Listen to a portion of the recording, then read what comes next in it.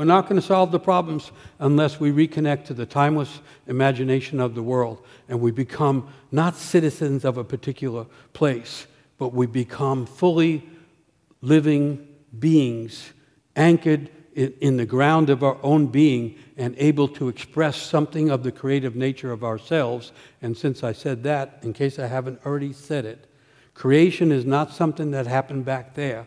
Creation is ongoing. And human beings, when we're in touch with our genius, become agents of ongoing creation. And that's our real job. And right now, and again, I'm not predicting, but it looks like things are going to continue to get worse.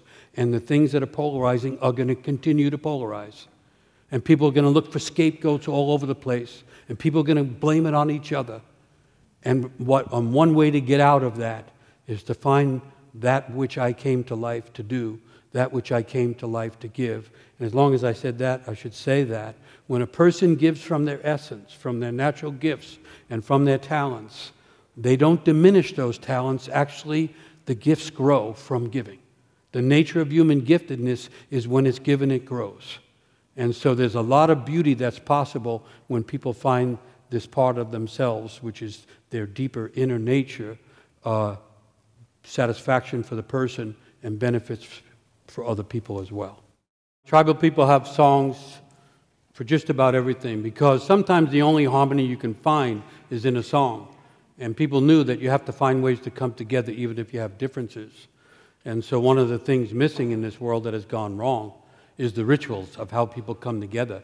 And now we have this ongoing ritual of how people find differences and divisions. And it's heartbreaking, and it's becoming more so. And so I think it's incumbent on us to try and imagine a way, or many ways, that begin to heal the splits and fissures.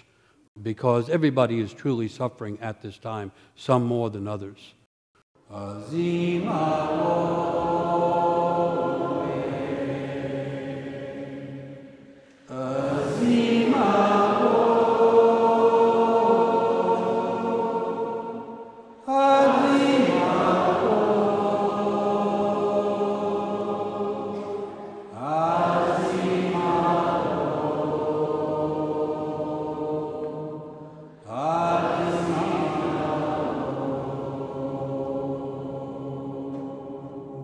Beautiful. Let's do it one more time just to make sure we did it. And realize that in singing we find harmony. It takes all the voices. It sounds better when they're all in there. And all the person has to do is be their own note.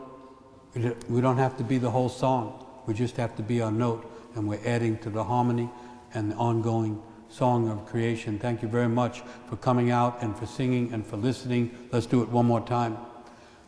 Azima wo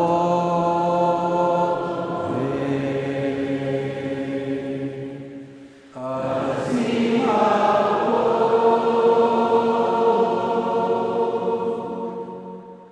Azima wo